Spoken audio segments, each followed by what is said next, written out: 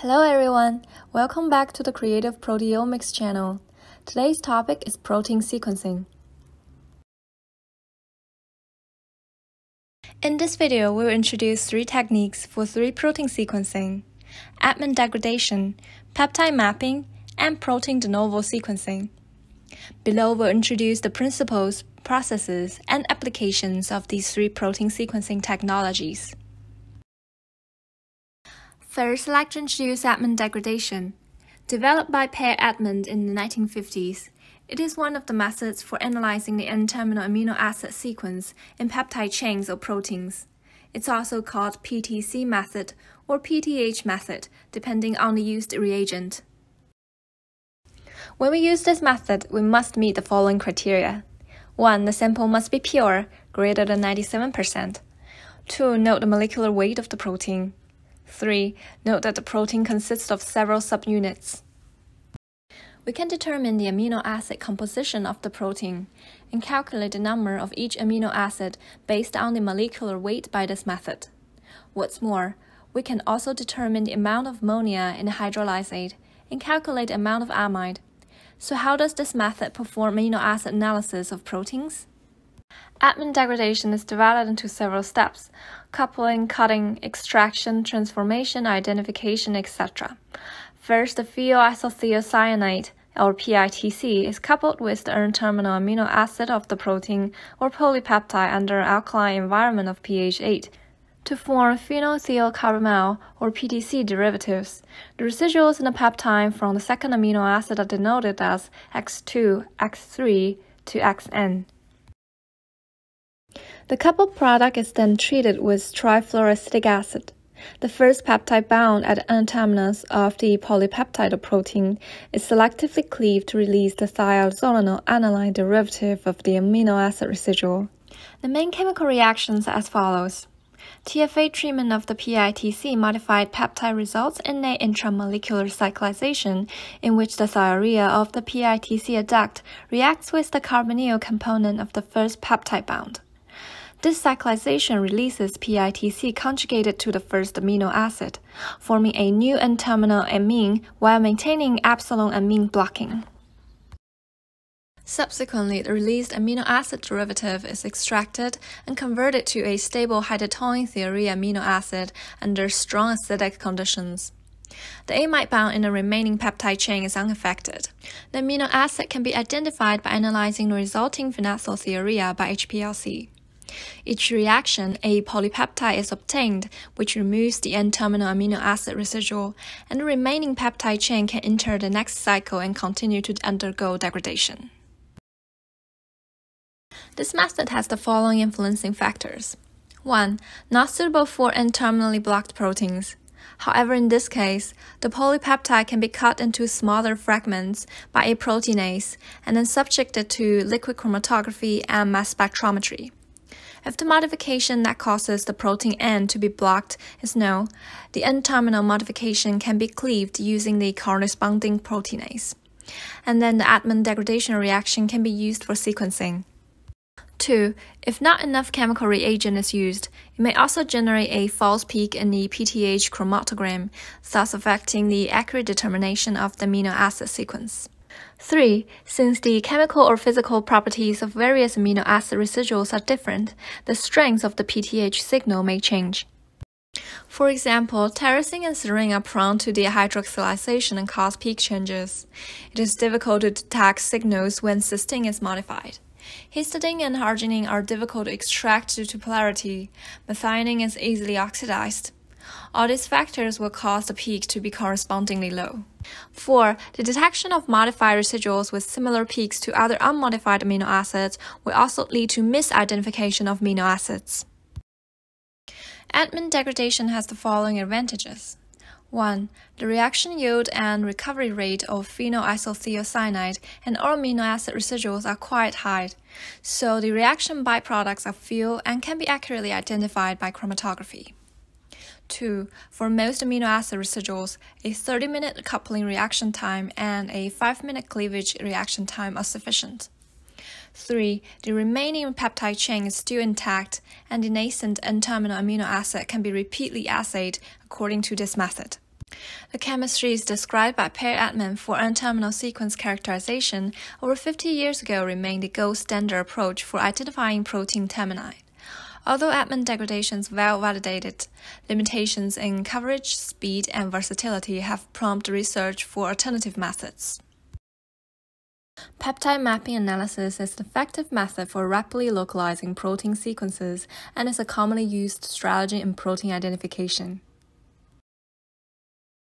Mass spectrometry peptide mapping has become a mature and powerful tool for protein structure analysis. The method is to enzymatically or chemically degrade proteins into small peptides and then directly determining the molecular weight of the resulting peptide by mass spectrometry. The measured peptide molecular weight is then compared to the calculated molecular weight of the protein primary structure. The consistency between the observed molecular mass and the calculated molecular mass provides a basis for rapid validation of the protein structure. Conversely, inconsistency indicates that errors or modifications may occur in the proposed structure and provide information about the error or the location of the modification. Unlike Edman degradation sequencing, which analyzes each amino acid identity from the N-terminal end, peptide mapping methods only analyze the mass peptide, which are then compared to the theoretical peptide masses of known proteins to speculate the identity and sequence of the target protein. The following will introduce the process of this method. First, the protein is purified by 1D or 2D page, and the disulfide bonds in the protein are cleaved. Subsequently, it is digested with proteolytic enzymes. In order to improve the accuracy of peptide mapping analysis and post-translational modification analysis, proteins are usually digested with several proteolytic enzymes, including trypsin, lysine C, glutamic acid C, chymotrypsin, aspartic acid N, and arginine C. The above proteases were used to perform enzyme digestion and identification of the target proteins, so to obtain peptide fragments and complete the determination of the protein sequence through splicing between peptide fragments. The target peptide fragment was separated and purified by high-performance liquid chromatography and analyzed by MALDI-TOF to obtain the corresponding spectrum. MALDI-MSMS has high sample throughput and even enables analyzing several proteins at the same time. It is possible to save cost and efficiently obtain target data. Finally, the spectra obtained are compared with the data in the protein database to identify the target protein. This method can be applied to the study of peptide structure and identification of properties, and it's a key step in the characterization process of biotherapeutics. Through the bottom-up characterization, complete sequence coverage of biopharmaceutical molecules can be ensured.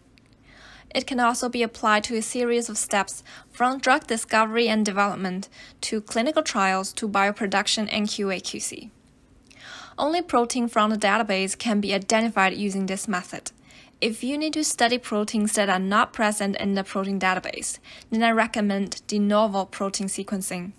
This method can identify novel peptides, unsequenced organisms, and antibody drugs. Next, we'll explain why de novo sequencing can obtain amino acid information without relying on protein databases.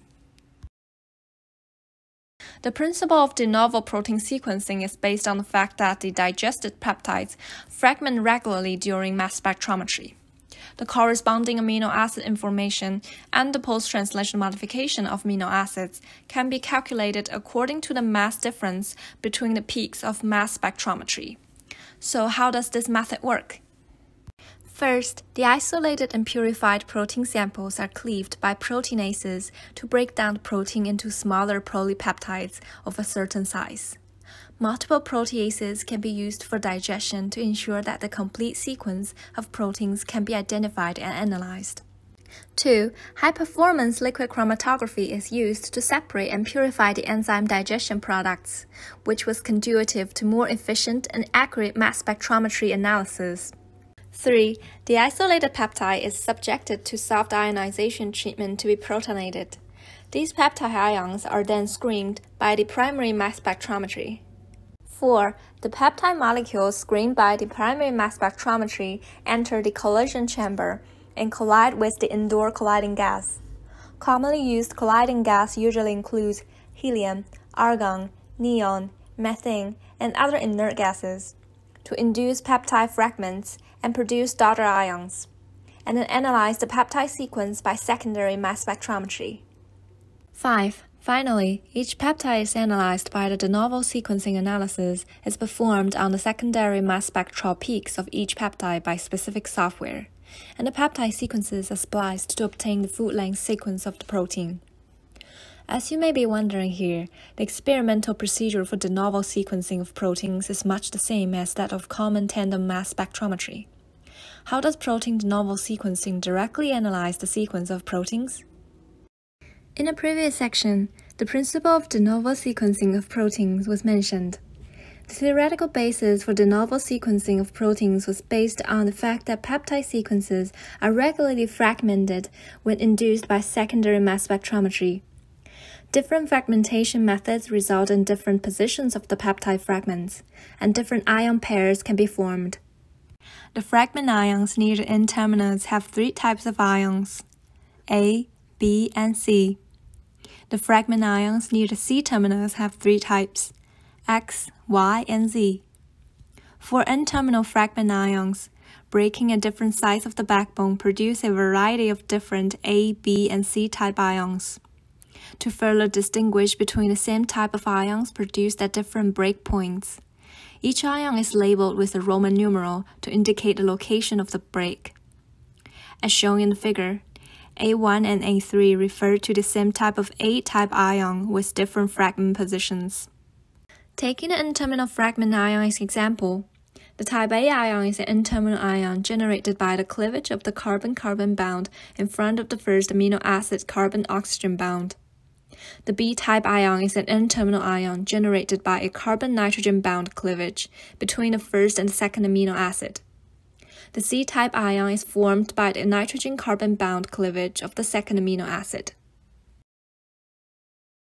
When ion fragmentation is performed using CID, collision-induced dissociation, or HCD, high-energy C-trap dissociation, the carbon-nitrogen bond of the ions collides with the inert gas. Y ions and B ions, which are the most common ion pairs produced by the secondary mass spectrometry, are generated at the C-terminus and N-terminus respectively. When electron transfer dissociation is used for fragmentation, there is an electronic reaction process in which fragmentation occurs after electrons are added. Therefore, ion fragmentation can occur at the nitrogen-carbon bond to form CZ ions. TOF instruments may generate AX ions. So, after understanding the rules of fragmentation, how do we accurately analyze the amino acid sequence? As can be seen from the figure, ions produced by the fragmentation of each peptide segment have their own characteristics, among which type B ions are the most special, because the position of the broken bond of type B ions lies between the two amino acid residuals, so the mass difference of every two adjacent B ions is equal to amino alkyl carbonyl. The R group masses of the different amino acids are different. Therefore, if the peak map of B ion can be determined in many mass spectral peaks of the second-order mass spectrum, the mass of the R base can be calculated according to the difference in mass between two adjacent B-type ions. And finally, the corresponding amino acid can be determined according to the R group. In addition, if there is a post-translational modification on the amino acid residual, the mass difference between the B-type ions can also be used to calculate the quality of the post-translational modification, thereby estimating possible post-translational modifications. However, determining the mass spectrum peak of B-type ions from many ion peaks in the second-order spectrum involves complex modeling and probability estimation. Therefore, it is unrealistic to rely on manual methods to select the peak map of B-type ions. Many de novo sequencing software can help us with this step. For example, Peaks and Novo HMM. Different software has different calculation principles for B-type ion maps, but all of the speculative data need to be compared with actual measured maps to achieve accurate analysis of the sequence. De novo protein sequencing can be applied to 1. Identification of proteins, 2. Characterization of post-translational modifications of proteins, and 3. Analysis of the relationship between protein primary structure and function. Creative proteomics can provide peptide profiling and de novo protein sequencing analysis. We can provide you with advice and services on proteomics sequencing according to your needs. Please contact us for more information. We'd love to talk to you.